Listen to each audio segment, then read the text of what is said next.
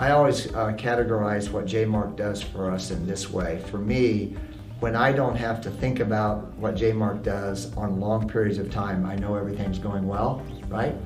And then I know that the service that you're providing for us is great. When it's not that way and we are down, which is almost never a JMARK issue, but it's who we call, right? And so I feel like JMARK has been a great partner for us.